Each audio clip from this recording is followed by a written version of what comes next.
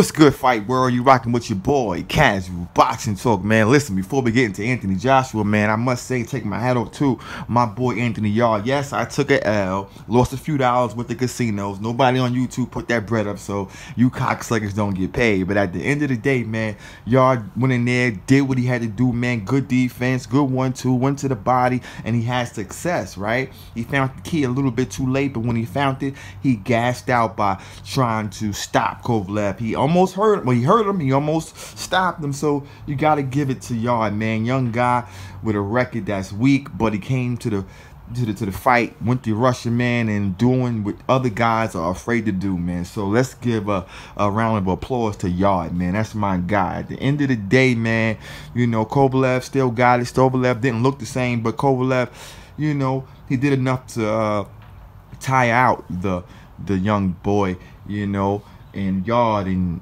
he took advantage of it and he got him up out of there, man. Before the knockout, I seen that Yarde wasn't himself. He looked a little bit shaky, and I'm like, damn, man, it's a wrap, B. But it is what it is, man. So at the end of the day, I said that to say this, you know, Anthony Joshua needs to learn from this fight right here. You know, Yarde lost this fight because of stamina and no other reason. You understand me? He was highly competitive with the veteran of Kovalev for all rounds. You see me? Until he got knocked out. So Joshua, lose some of that muscle mass, man, you know, because, you know, Ruiz, with all that weight he got on him, he's used to fighting with all that weight, and he can carry his weight very well, and he got power. So be easy for back. Understand that you ain't got to be making major changes, because you're going to be able to beat him just with your stick, just with your jab. But the muscle mass, what if the fight go 5? What if the fight go 7? What if the fight go 8? What if you in a rough, tough fight with a Mexican warrior that want that work, want that smoke? You're going to have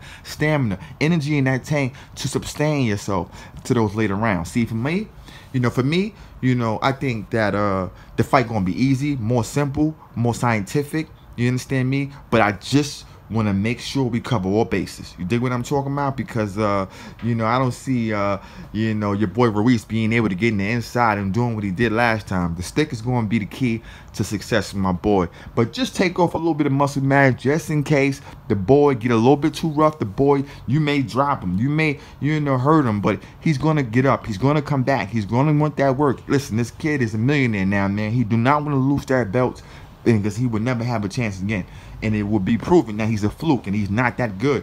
But take that in consideration. You understand me? This boy got up when you dropped him, although you didn't hit him clean the way you normally do, but he got up and he's a warrior. So all I want you to do is make sure that you got enough sugar in that tank, you dig what I'm saying, no homo, to ride it out just in case Ruiz come with, you know, relentless pressure, relentless shots, and let his hands go, and you got to keep moving your feet, man. You want to be able to keep that stamina, man. This video is all about stamina. Stamina. Rock with your boy.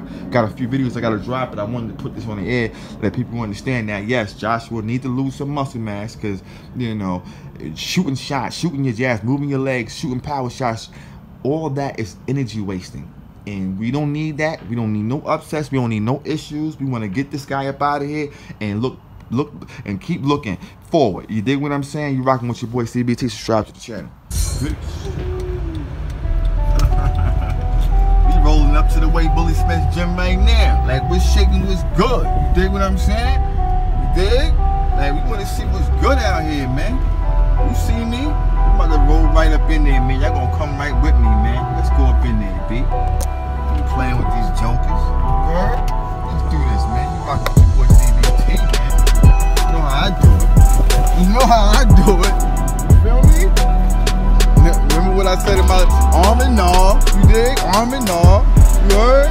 Let's just see what's good. Yo. The Wade Bully in there? What happened? The Wade Bully in there? We gonna go ahead and touch here, bro.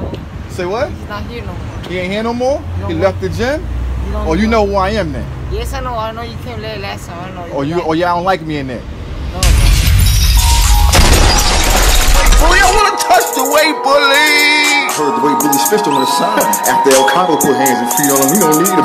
We don't need him, man. He can't sell one ticket. Scratch that between me and you. I heard the Wade Bully Smith was juiced up for the Lamont Peterson fight. Yeah, I heard Al Heyman paid Lamont Peterson to take a dive for the shit. We all know Floyd was down with the vampire. I'm gonna turn you into a star, man. I'm gonna turn you into a star.